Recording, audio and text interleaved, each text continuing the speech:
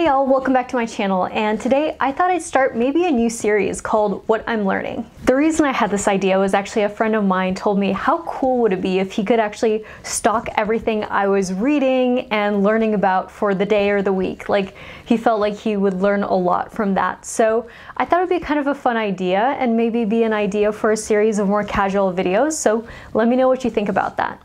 Also, when I was growing up, whenever I read something or I told my dad I'd read a book or an article, he'd say, in Russian of course, so it's going to sound a little strange, "So what did you learn about the thing that you read about?" And I'd have to kind of tell him the insights that I gained from that reading.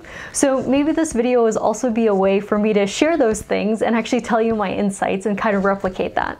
So let me know if you like this kind of video and if it's interesting to you, and maybe this will continue as a series. So the first thing I've been reading this week is a blog post by Scott Young called How to Research. Scott Young is one of my favorite authors, and he often collaborates with another one of my favorite authors named Cal Newport. And a lot of you have called out this book in my background. It's not here right now, but Cal Newport wrote Deep Work and So Good They Can't Ignore You, which I really love, and I follow his blog for a long time. Scott Young actually gained popularity when he took the MIT OpenCourseWare CS degree in under 1 year and took all the courses for free. And I thought that was really interesting, and obviously him and Cal Newport collaborate a lot together on learning and research and stuff like that.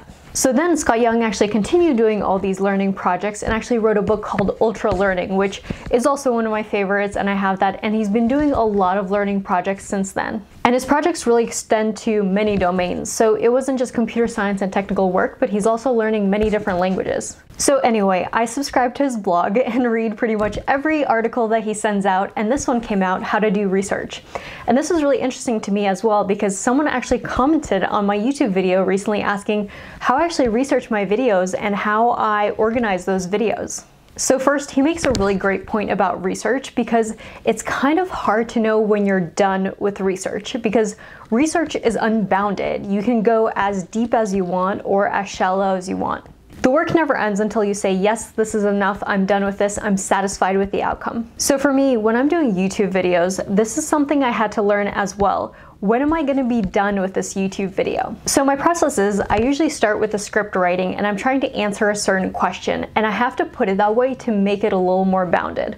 Otherwise, I'm going to keep writing, and sometimes I get to a point where a video is like 20 to 30 minutes long and I realize there's so much more left to go. Or sometimes I go too deep into a certain field, get really frustrated, not really understand how it's connecting back to my video, and kind of drop this video. And I have a lot of half-done essays because of this that I haven't made into videos yet, because I can't figure out what question I'm answering. So when he talks about research and how to organize things, this is how I approach YouTube videos. I try and figure out when is done. What question am I answering in my video? So am I comparing quantum cryptography and post-quantum cryptography, and how deep do I want to go on each one? And you know, I can't cover all of quantum hardware in just 10 minutes, 10-15 minutes, but what are some pieces that I can pull? What are those frequently asked questions, and how deep do I want to get? So sometimes when I'm making these videos, I first want to do an overview video and then say, maybe I did a video on quantum hardware, which I did in the past, I'll link that here. But I say, here's kind of the hardware modalities, this is how I'm going to compare them. And later on, then I can make a video focusing on maybe one of the modalities, like superconducting qubits or neutral atoms or something like that, and go much, much deeper. That way, this stops the video from exploding, because obviously people do whole PhDs on quantum physics, which means that's 10 years of total schooling. You know, it's hard to put that into a 10 and 15 minute video. And because my focus here is on answering questions, that's what I do. I say why, and trying to anticipate the questions that my viewers, that you all will actually ask me in the comments, and trying to answer as much of those as I can. So in general, this is, I think, a really good article for anyone who wants to do research, to try and figure out when they're kind of done with the research, or anyone that wants to make YouTube videos on technical content. I thought this was really great. He also has another blog post called What is Understanding, and I really recommend that one as well. I'll link that below. And I like that as well, combined with this What is Research blog post, because again, I'm trying to help you all understand things about coding. So I'm trying to figure out how to connect the what is understanding with the how to research to put together a really good YouTube video. And again, I'm not always perfect and I may not answer everyone's questions all the time, but I'm trying my best. And this helps me get out content, fairly regularly. So another thing I'm going through is actually 2 Udemy courses. One of the courses is actually on Vue, and I actually started trying to learn React, and that lasted for about a week, and I realized that for some reason my brain did not really understand React too much, and I had a lot of friends actually coding in Vue, so I decided to swap over and actually do Vue. But why is a backend engineer like me even learning Vue or any JavaScript technologies? Well, I personally have a goal where I want to actually start building some full stack apps, and I'm a backend engineer and I know that side really well, and I wanted to kind of figure out the MVP product where I could do the front end as well. Now, I'm not good at front end and I'm probably never going to enjoy it. It's just not my thing. It's a little bit different coding than I'm used to, but I want to be competent at it and actually get to a place where I can actually build these apps. So I found this amazing Udemy course. It's actually pretty long and very well defined and actually covers Vue 2 and 3. I believe it has both of those videos.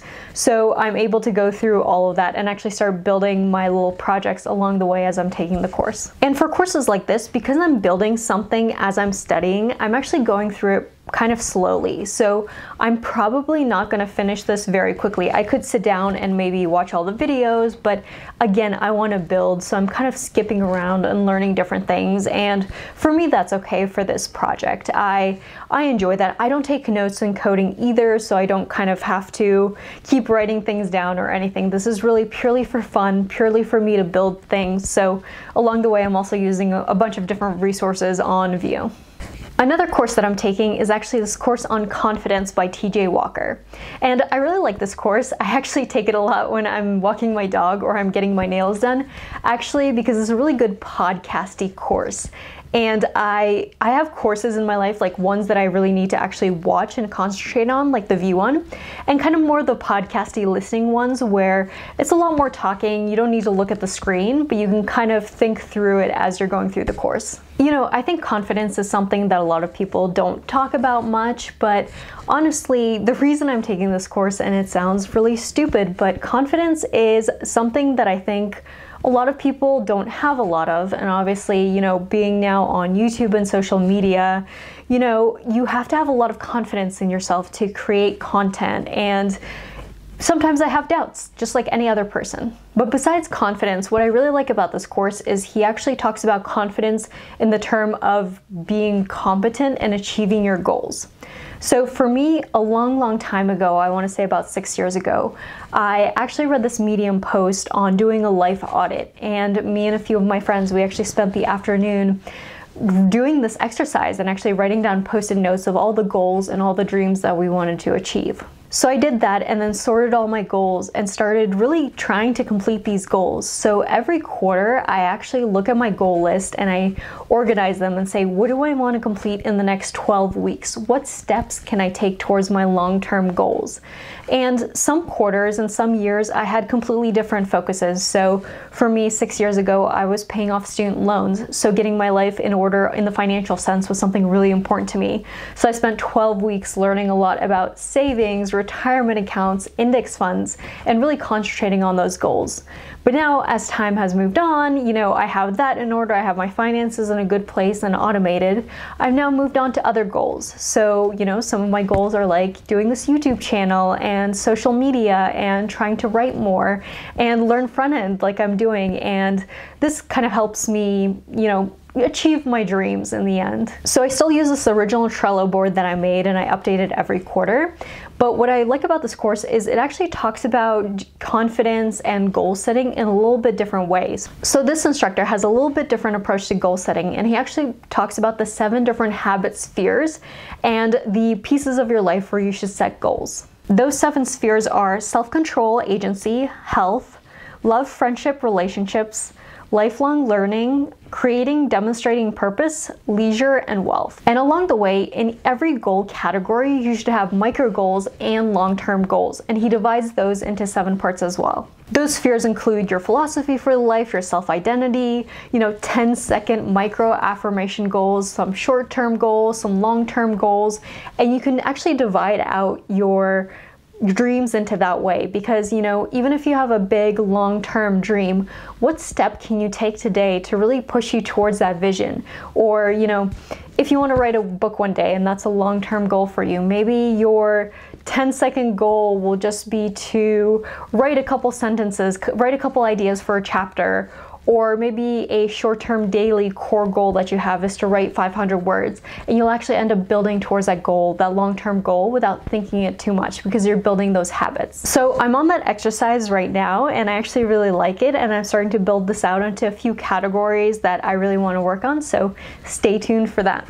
So a third thing I'm learning is actually looking at Go 1.17 and the new Google Cloud Platform Tau chips. We had this totally weird thing happening at my work where I was running some code and the runtime scheduler was taking something like 10% of the total time when I was doing a performance profile. And the weird thing was, we were looking at it and we were like, okay, let's drop down the number of instances and machines and CPUs and see what happens. And when we did that, for some reason, the runtime scheduler went to pretty much 0%. So what scheduling does is it assigns resources to perform tasks, which means in very simple programs, what will happen is you have one task, it runs that, then you have a second, then a third, and that just continues in serial. However, these schedulers are meant to make the most efficient use of the resources they have. That means they're also going to take into account process priority. So maybe you have a few tasks with different priorities, and maybe they all don't have to be done in serial. Maybe we can do the higher priority task first, even though, it was maybe later on the step, and then schedule those out onto different cores. So I've been diving into hyperthreading and seeing if maybe for some reason the hyperthreading is actually causing slowdowns in performance and maybe, more variable results. And as a customer, I'd probably rather have a little bit slower performance, but more consistent results. And I feel like that'd be less frustrating, right? If something took 5 seconds to load, but then it took 5 seconds to load 10 times and then 20 seconds to load the 11th time, I think that'd be more frustrating to me than something having taken 5.5 seconds, but 5.5 seconds every single time. So nearly all CPUs these days are multi-core, which means they have actually several processing units that can do different tasks. And what hyperthreading is actually an innovation where you can actually run multiple threads on one core. In theory, if you have more threads, you can do more work. So this means that a physical core may actually work like 2 logical cores and maybe be more efficient because you can technically run 2 tasks at once. So our working hypothesis here was because actually we had too many CPUs and too many logical cores running, for some reason that scheduler started thrashing. It didn't have enough work to do, and it was trying to schedule things and move things around, and actually spent a lot of time moving things around because it thought it would have a more efficient process elsewhere, but it actually didn't, and it spent all that extra time just like trying to organize everything going on. So I've been reading about these new GCP Tau instances because we're actually moving more towards, first of all, cost and performance improvements there, but also that one CPU equals one core, and we're not actually going to be hyperthreading. So we definitely have a lot of experiments lined up here on the performance side to see if it actually helps, either with performance, we're hoping that will happen as well, but also with the stability. And also, in the new release of Golang, it actually looks like we're going to be moving from stack to register-based calling conventions, which means we're actually going to get maybe a 6.5% improvement there in performance. So I'm also reading about that and pretty excited about that because, you know what, I'll take a 6.5% performance improvement without doing anything. Another thing I've been reading is Matt Levine's Bloomberg opinion blog called Money Stuff.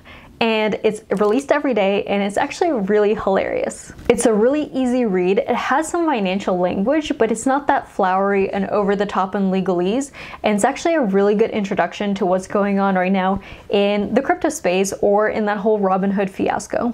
For example, one of the things he says here, in 2018, Robinhood briefly advertised fake bank accounts and got into hilarious trouble.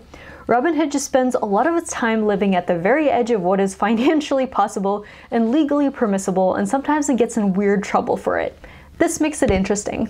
So I personally switched from Robinhood to Fidelity when the whole GME stuff was going on. I thought that shutdown was pretty wild. I already had a lot of my assets in Fidelity, but I had a few things going on with Robinhood because it was so easy. I was playing around with options, which, you know, is very dangerous. Don't do options on margin. So I've been learning a lot about the financial stuff, and this vlog has been a fantastic overview of all things financial. So I recommend you all subscribing if you have any interest at all in the financial space. I think it's an awesome read. And the last thing I want to talk about is this paper I'm reading called The Power of Quantum Neural Networks. So this is actually a fairly new paper that came out, and it talks about how well-designed quantum neural networks can actually have a speed up over classical neural networks.